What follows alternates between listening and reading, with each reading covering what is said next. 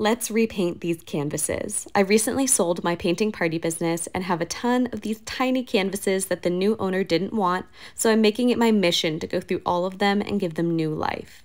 I never ended up teaching this painting because it was meant for a winter camp I had planned, but COVID shut us down before it could happen. The arch door reminded me of one that would be on a fairy house, so I decided to keep the door shape and change literally everything else about the painting. This will be listed on my Etsy, so feel free to check it out.